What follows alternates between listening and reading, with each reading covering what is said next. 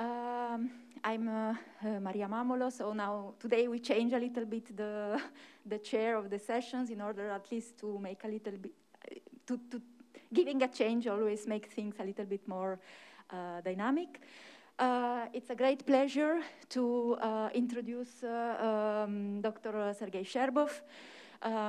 He's working in Vienna at the Wittgenstein Center for Demography and Global Human Capital.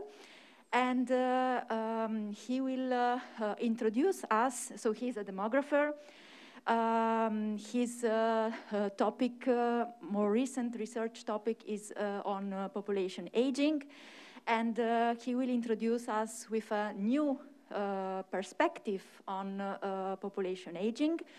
And at this point, I give you the floor to present this interesting topic. What I kindly ask you is to be sharp with the time slot, because I think this is important then to trigger more discussion between us. Thank you. Okay, thank you, Maria, for introduction. Well, thank you very much, Matteo. Thank you, Maria, for inviting me to express some of the ideas that we had. Well, actually, I became demographer probably about 30 years ago, 35 years ago. Initially, I was in space programs, aviation and space programs. But many demographers came from different sciences, like Ansley Cole came from nuclear physics. So, okay, so today I talk about aging. A new look on aging. So the work is basically based on what we did together with my colleague, Warren Sanderson from Stony Brook University for the last 15 years at the World Population Program. At that time, it was called like that, at the International Institute of Applied Systems Analysis. So my talk will be basically like introduction to the book that Harvard University Press published very recently. It was just a couple of years ago, and it was called, my lecture is exactly, has the same name, Prospective Longevity, a new vision of population aging. That's what we basically were working with Warren Sanderson for the past 15 years. So I will first talk about, some definitions of aging, because I guess that many people sitting here are not much aware of demographic definitions. Then I will talk about some new ways to measure aging, give some introduction to the so-called characteristic approach, and give some examples and how aging in this world looks very different if we introduce, from my point of view, much more realistic definition of who is old. So it is on purpose. I put here 2017 UN World Population Prospects. It's just the major message that according to the data from World Population Prospects, 2017 revision, the number of older persons, and it explicitly shown here, those aged 60 or over. That's how in 2017, United Nations defined old people, 60 plus. And then, of course, they're saying it's triple the number of old people, doubled, and whatever. Now, before we start talking about aging, just a few headlines, like newspapers, journals, very prominent journals like Economist, they all write about the same. The global aging poses a significant threat to global prosperity. Aging population poses global challenges, and so on. So before we talk about aging, let's look at the definitions of aging. So general definition, population aging is a process by which older individuals become a proportionally larger share of the total population. It's very general. Or aging is a summary term of shifts in age structure towards older age groups. How do we measure population? The aging of population is often measured by increases in the percentage of elderly people of retirement ages. That's one of the definitions from Encyclopedia of Population. The median age, the age at which exactly half population is below this age, half above, is another very popular measure of aging. And we are saying that population aging occurs when the median age of the country or region rises. These are definitions. Now, of course, old age dependency ratio is also a very popular measure of aging, where we look at population, the ratio of population at retirement ages compared to the population in working ages. That was probably the most popular measure, and that's what, for example, economists would always use. But who is old? That's a key issue. So how do we measure proposal for older people? We have first to define who is old. And the United Nations, until very recently, defined people age 60. But even if it's 65, we still have this boundary kept constant. So it would be 60 or 65. Now this is a small question to people sitting here. Definition of who is old. Age 65 is generally set as a threshold of old age, since it is at this period of life that the rates of sickness and death begin to show a marked increase over those of the early years. When do you think this definition was made? Any ideas?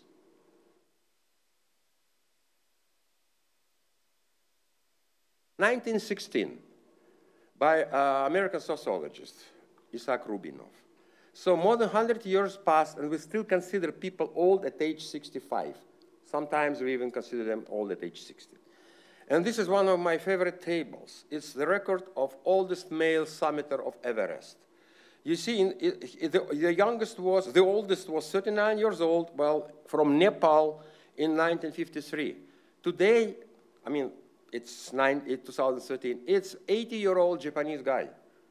And he, as far as I remember, was planning to do it again at the age of 85. Of course, equipment is different, but people are also very different. So it's not that only equipment. Okay, now let's look at some traditional measure of aging before we move to defining some new measures. So I use some UN data, basically in terms of forecasts. They more or less, for our terms, doesn't really matter. For our purpose, it doesn't matter which population revision we take. Now, median age, of course, in all regions rising. That's clear. From 2060 to 2000, from 1960, 50 even, 2060, 2050, it just rises everywhere. Or even Africa here is coming up. Proportion of age 65 is rising. So it's all following, you know, these alarming statements. Everything is, you know, we see that, for example, if you take Europe, from 10%, in less than 10% in 1960, up to 30% in 2050, and this is just Europe as a whole. If you take individual country, it will be even much stronger. And old age dependency ratio, it triples, even sometimes 5 times higher. Now let's talk about new measures of aging. So first, let's look at the age itself, and at prospective median age. So the literature on population aging is exploding, but the notion of age is still the same. Who is old is still the same. It doesn't change. So the concept used to analyze aging have remained static for the last, I don't know, 100 years probably, since I think Bellot introduced old age dependency ratio in something like 1911, something like that. Now, this is to illustrate this concept. Suppose a man living in Western Europe is going to celebrate his 60th birthday. Is he old?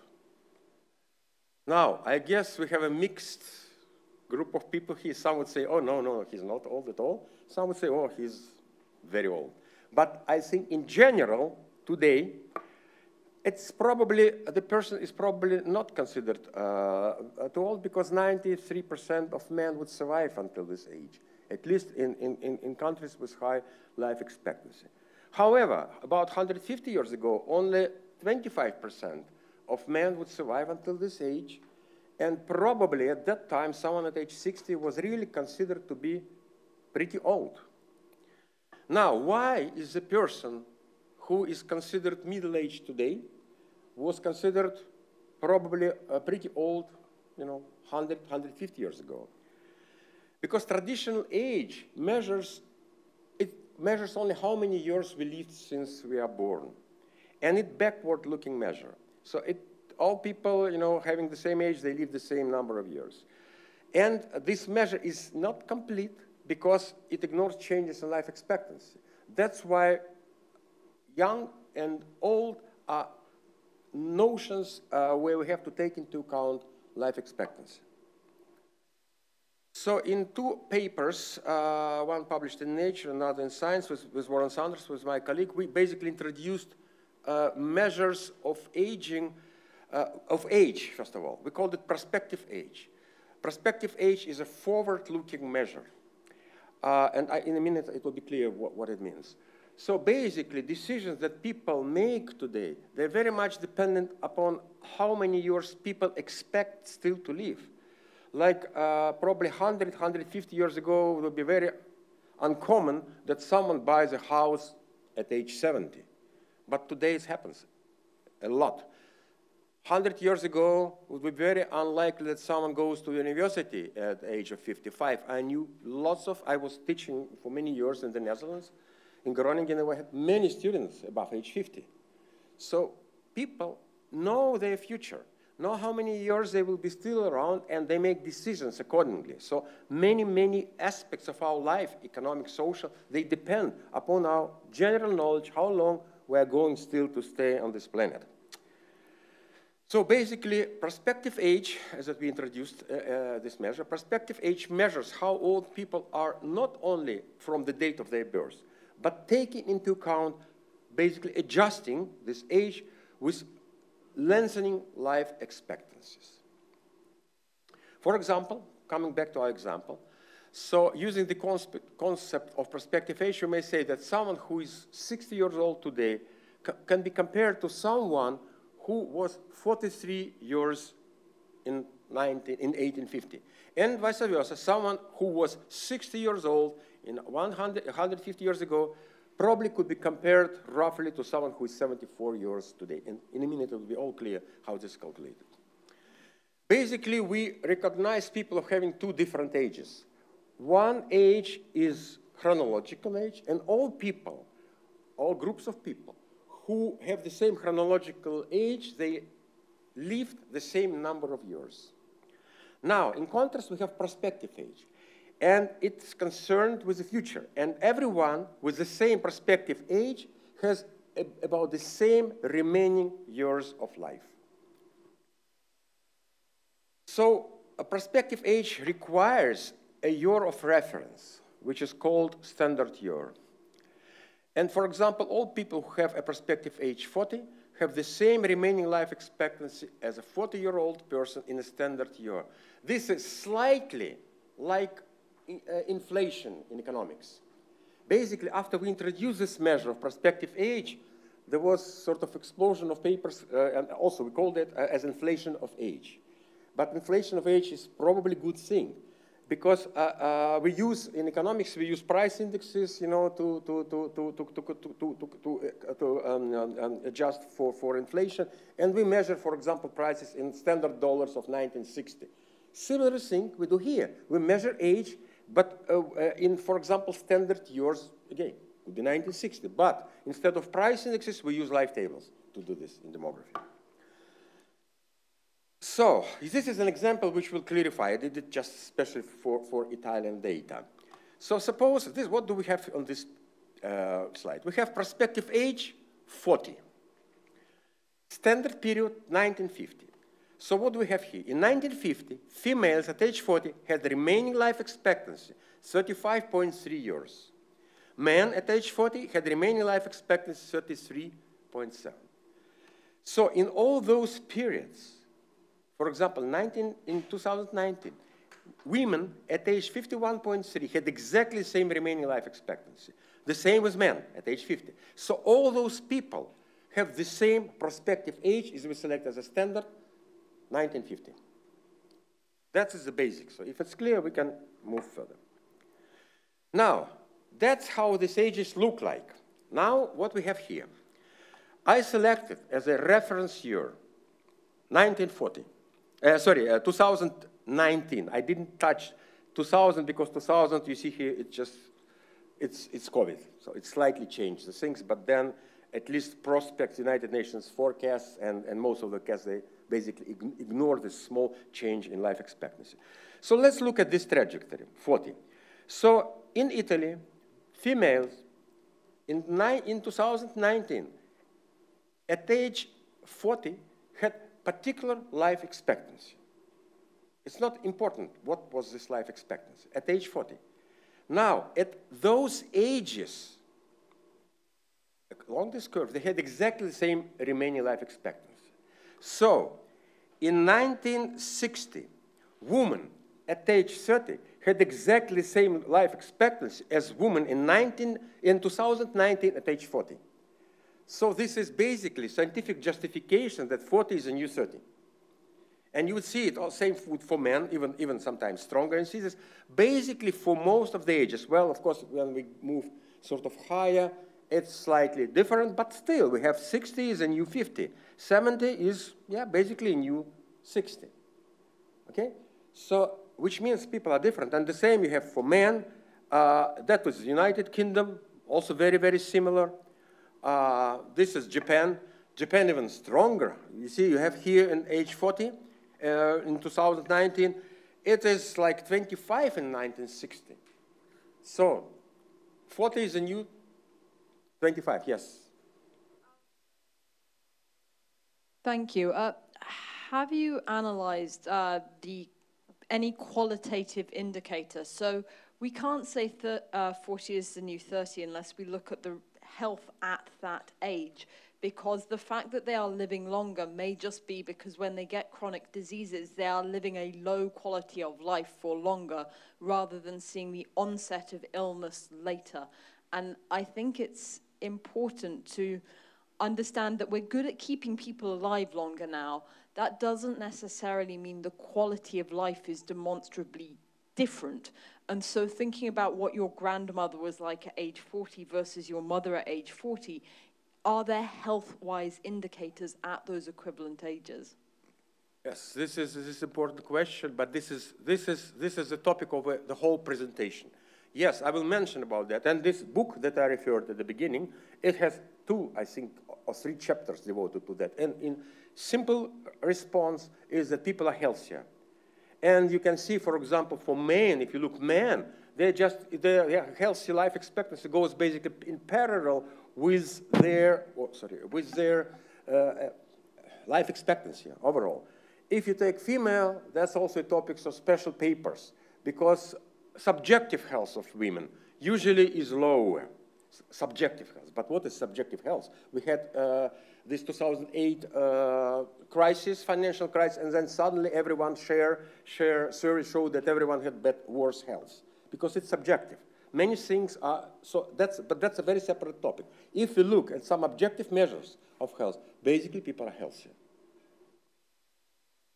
Okay, so the same, you have the same for the United States, for France. Basically, this is general picture. And Austria. Now let's look at aging if we introduce this concept of prospective age. So basically, we standardize age with increase in life expectancy. So that's what I put here. So using the concept of prospective median age, we may come to the different conclusion about the whole history of aging. Look here. Here we have traditional median age. What is it here? We have here Switzerland, you know, from 1876. So of course, median age comes up on average. No? But if we standardize it with increase of life expectancy, basically, we select a standard year. I think here I selected 1980. That's why they were overcrossed in this year. Now let's look. This is a history of prospective median age. Population are becoming younger. Once we take into account increase in life expectancy, populations are becoming younger. And of course, they cross over here at the year of standard. Of course, this curve, important is to see the dynamics, not the level, because the level would depend which standard year we select. The same as with standard dollar. If we select 1960, it will be one level. If we select 2010, it will be different level. So the same story here. But important is the dynamics. So population is becoming younger. Now, England and Wales, very similar story. So for the last 150 years, population now is younger than it was 150 years ago. If we take into account increases in life expectancy. So these are for some countries, for some selected countries, again, like Italy. Of course, you have here some jumps. That was Hispanic flu. This is a wartime, but the trend is that population somewhere at the end of, well, before 19, was younger than it is, was older than it is now. The same you have Sweden, you have similar to Austria. For Russia, it's very different because life expectancy was decreasing in Russia for the last 40 years. It's only slightly increased recently. Now projections. So that's how UN, okay, that's life expectancy. Okay, here is median age. This is traditional median age for all regions of the world. And this is median age, prospective median age, if you take into account that life expectancy is increasing. So basically, not much aging is observed in the next 100 years. And that's for some countries, for India, whatever. For India, I think China, but I will have more pictures on that. Now, we used 2017 probabilistic projections, and I show you the together with people from UN. On this picture, you have probabilistic median age, traditional probabilistic median age. So what is probabilistic? Which means that the chance is 90% that median age in 2100 will stay in this area. Okay? Now, this is prospective median age. Of course, it is much smaller, it comes down, but the probability range or prediction range is about the same, but much lower level. I think the same we have for Germany. So median age is stabilizing somewhere by the end of the century because the structure becomes almost stable and prospective median age comes down. Now, here we talked about median age, analog of median age, prospective median age. Now let's talk about the second measure that we discussed with you, that's proportion of elderly people or old age dependency ratio. Now, what we have on this picture, here we have proportion of people above age 65 for OECD countries, you know, from the beginning of last century. It is increasing, definitely. Now, this is just simple averaging them. Now, how life expectancy was growing at age 65? That's life expectancy at age 65. It was also growing for all those countries, you know, from 19 up to almost now. Okay, I think it's up to something like 2010, but it doesn't matter. Now, this is average, so it was growing. Now, let's see. Somewhere in the middle of 70s, last century, 1970, 1975, life expectancy at age 65, both genders combined, was about 15 years. Now, let's assume that like in the 70s, someone with remaining life expectancy 15 years is old. Okay? Now, let's see what would be the age that would correspond to life expectancy 15 years and less. That's OECD countries.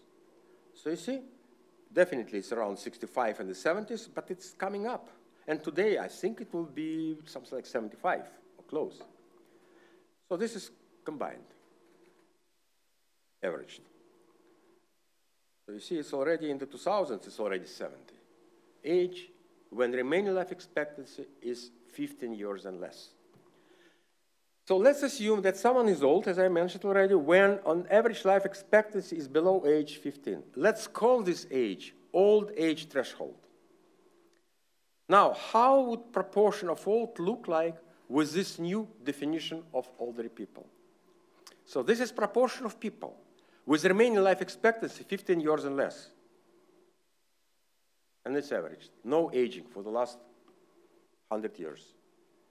No aging. Once we consider dynamic old age threshold, there is no aging. And this is very strange, at least to my point of view, and that's why we started all this work. When we compare people of age 65 or of age 60, 100 years ago and 100 years ahead, these are completely different people. Their health's different. Their mental capabilities are different. Everything is different. Physically, they are different. As I showed you at the beginning, this example of Everest summiter. So people are very, very different. And we still consider them comparing someone who was 100 years ago with 100 years ahead just assuming that people are the same. Now let's look at projections with this new definition of age. So we look at, we say people are aged not at age 65, but when they have remaining life expectancy 15 years or less, dynamic old age threshold. Now, this is traditional 65 plus. Of course, it's strong aging. This is when we have proportion of people above old age threshold, which is remaining life expectancy. It's very, very different picture. You see, for some countries, it's even become younger, people become younger, but it's very, very different picture. Now, this is old age dependency ratio, basically the same. You see triples, 6 times higher.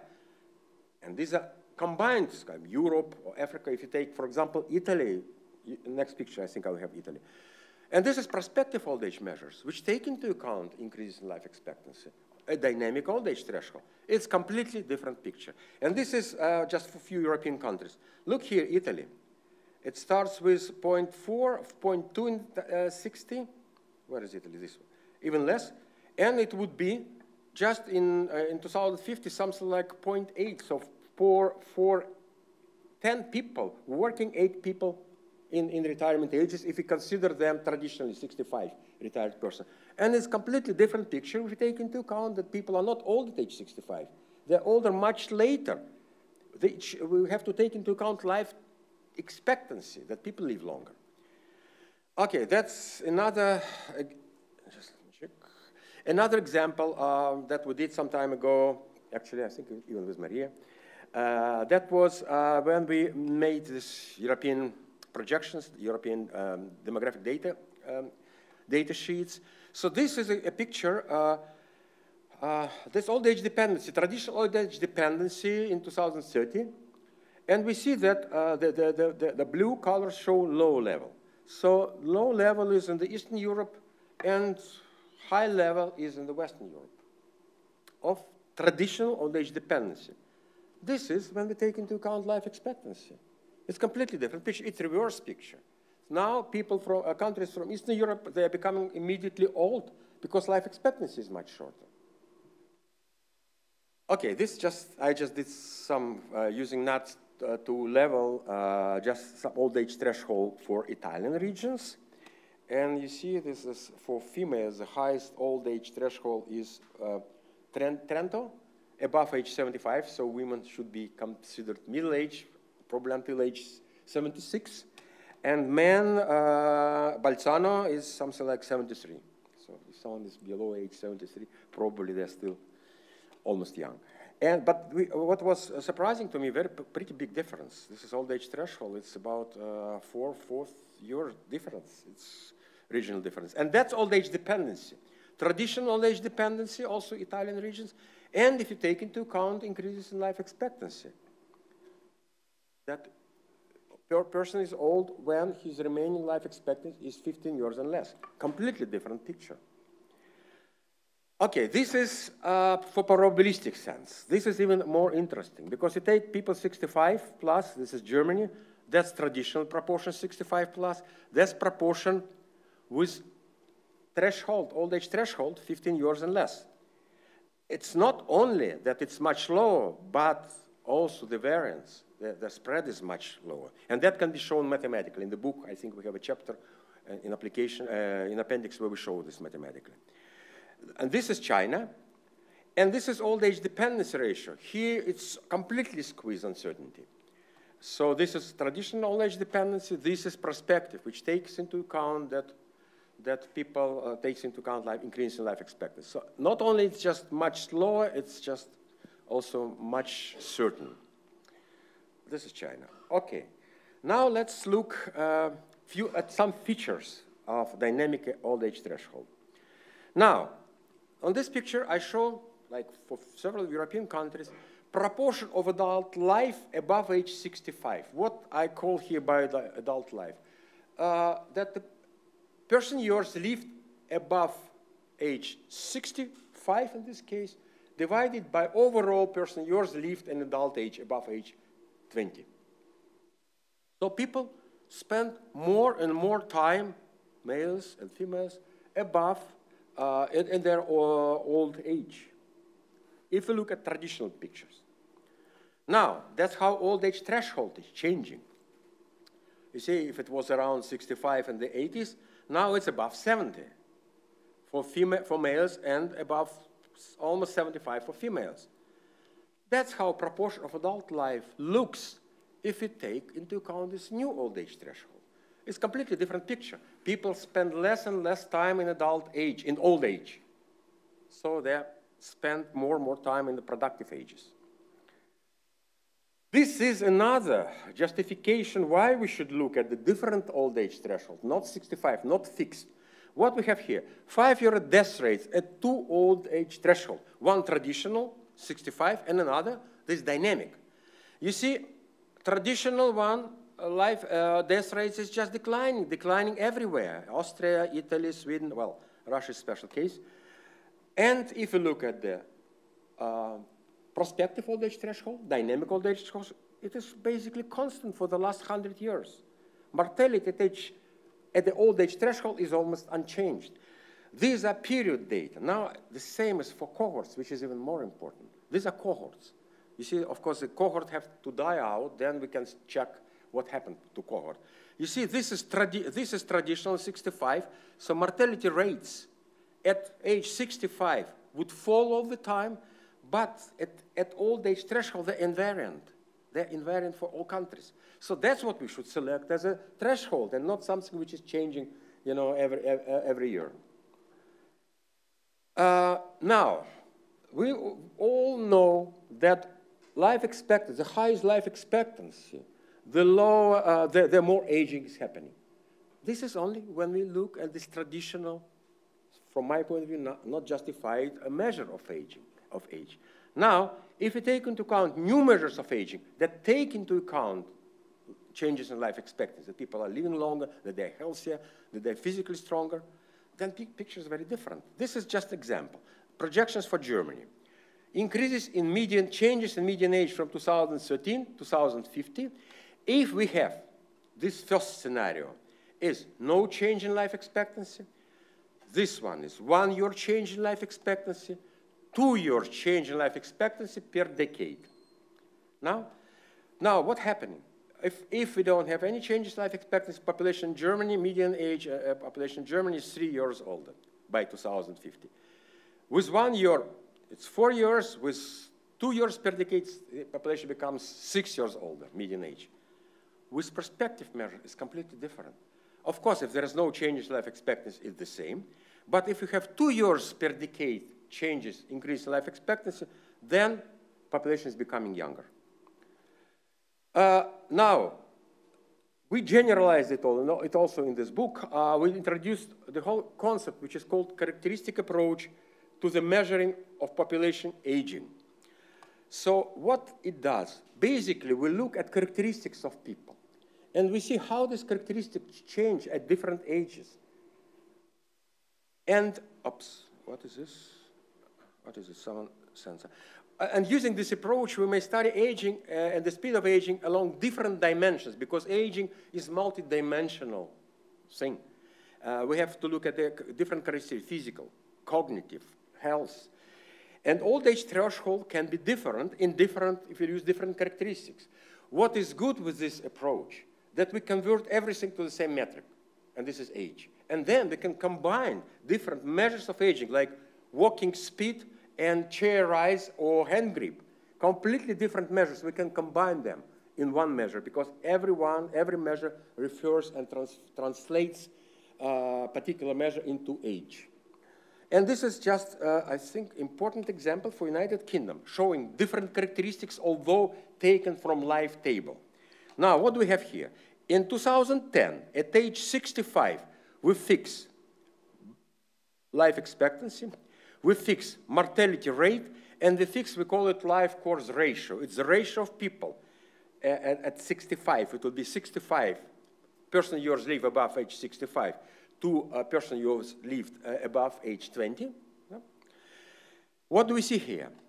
Now, if we take mortality rates, so what is here? Here we say that in 2000, if we fix it in 2010, then according to UN, in 2040, mortality rate that was observed of people at age 65 in 2010 would be observed to people at age 70 in 2040.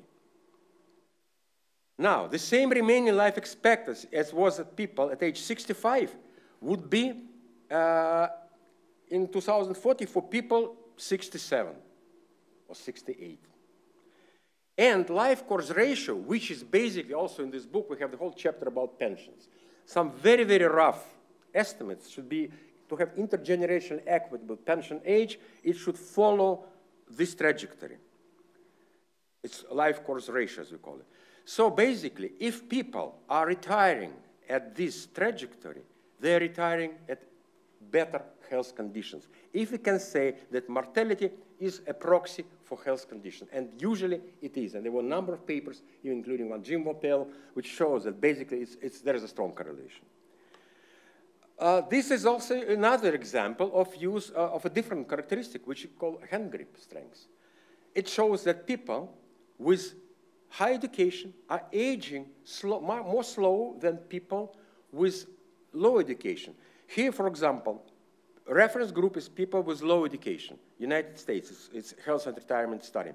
At age 60, they have the same hand grip strength as people, as male at age 65.8 with high education, and women at 65.7. And you see, of course, it diminishes because of the selection. Further, there is, I think, selection is manifested very strongly. Okay, this approach has already been used by United Nations. It was used in a World Aging report, in World Aging 2019. Actually, we are planning to do some joint paper with them also now. And that is, I think time is already running. Okay, but this is the last thing. You remember I showed you that people were called older persons called by 60 in 2017 revision. Now, in revision 2090, they're not calling them anymore older. They're just calling people aged 65 and over. And I think that's partly, you know, maybe some of our influence. We have data sheet. If someone is interested, we prepare data sheet on aging, just all countries of the world based on UN data, plenty of different indicators based on new old age threshold, on new definition of age are calculated. And yeah, okay. And the major conclusion is that, of course, there will be sort of challenges due to aging, but we should not, there is no reason to exaggerate them simply using mismeasurement. That's it. Thank you.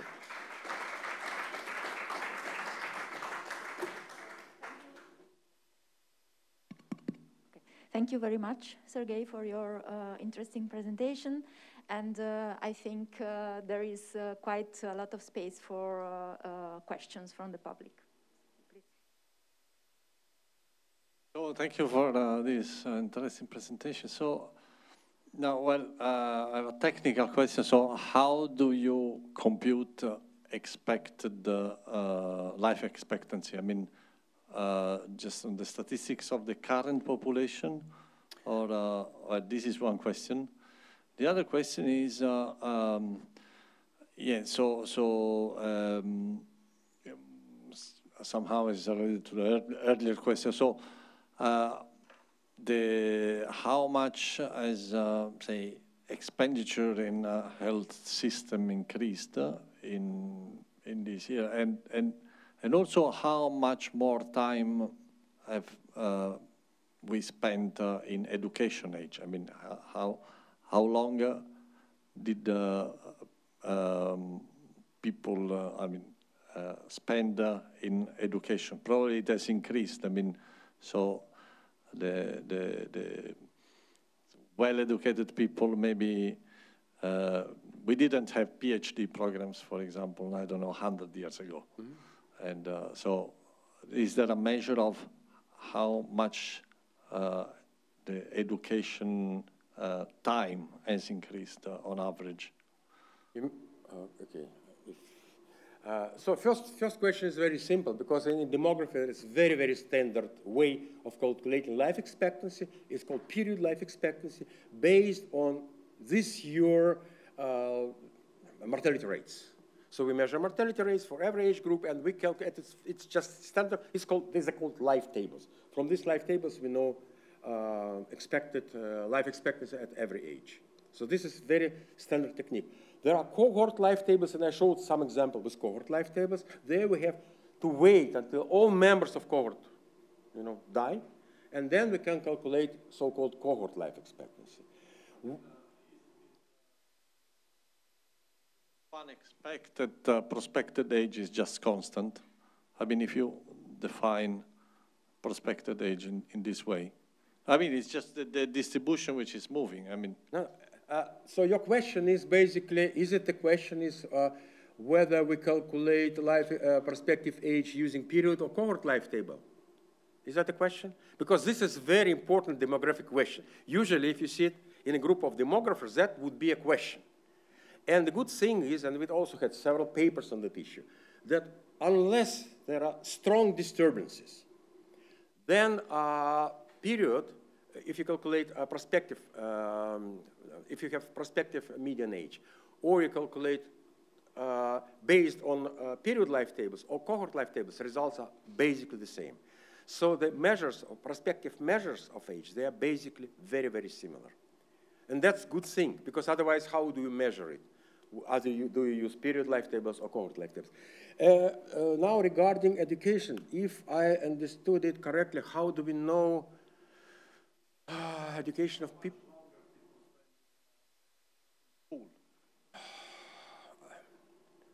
Well, they do spend longer in school, because simply, I mean, I guess if you take 100 years ago, first of all, it would be a very small selection of people who would go with the education, with the higher education. And I guess it would be not like now, you have to be a medical doctor, I guess you have to study maybe almost 20 years or 15 years. So they do spend. Well, that's slightly different question, I guess. It's just, I think Anna is here, Anne? She may know, because she was dealing a lot with education. Thank you. I think we have another question there.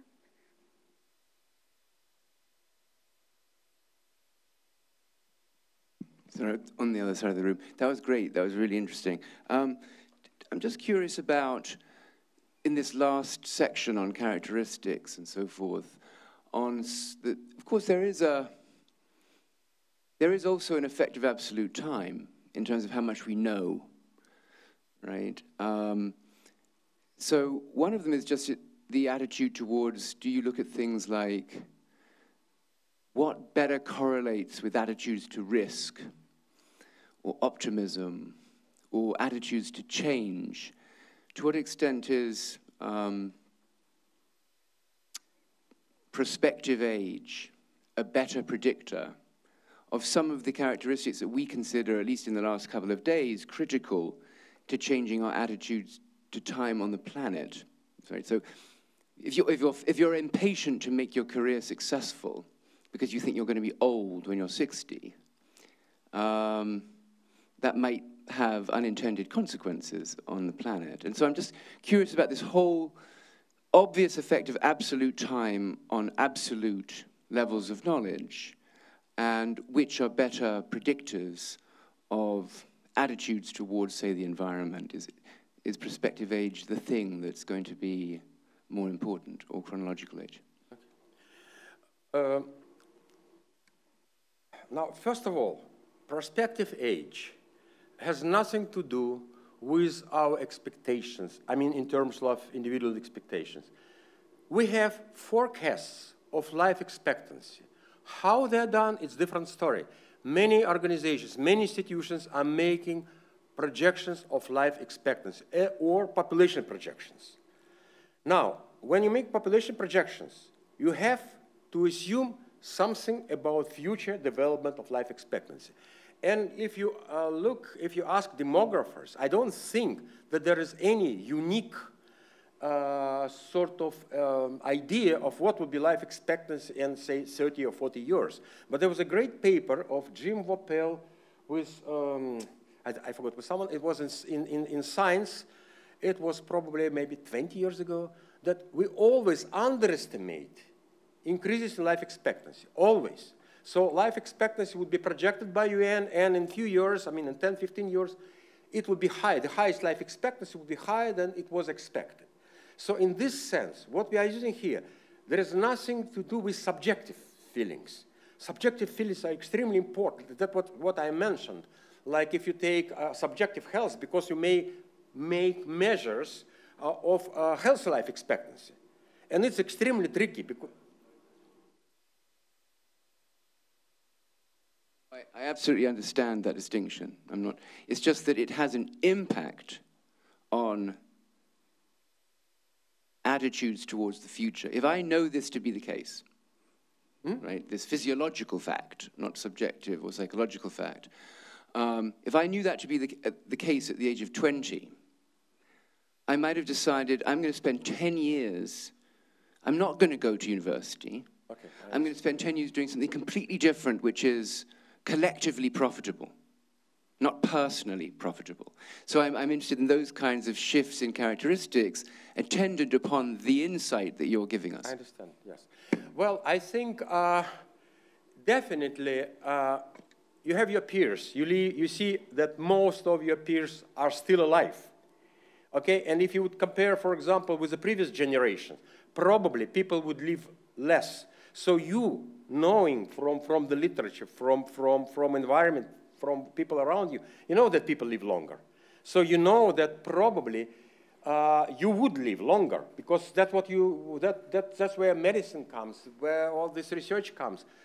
So that's why probably most of the people would not consider that they pass away, you know, when they study, you know, at the university, that they will be, you know, dead at age 40, 45. They know, of course it happens with some delay.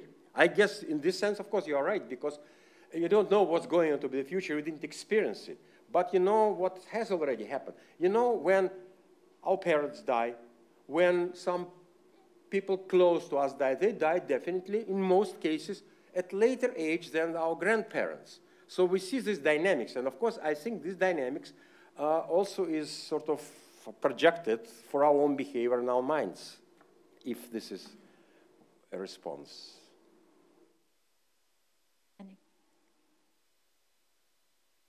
Hi.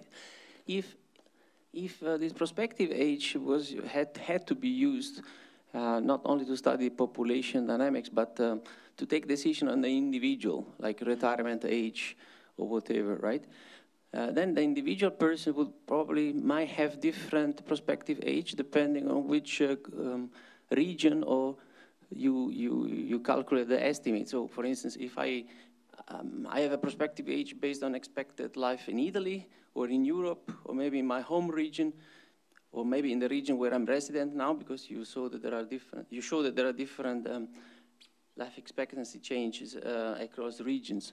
So, how to choose, you know, the spatial group, country, region, whole Europe, to define the prospective age, if prospective age had to be used at the individual level? Prospective age is always population measure, because life expectancy is population measure.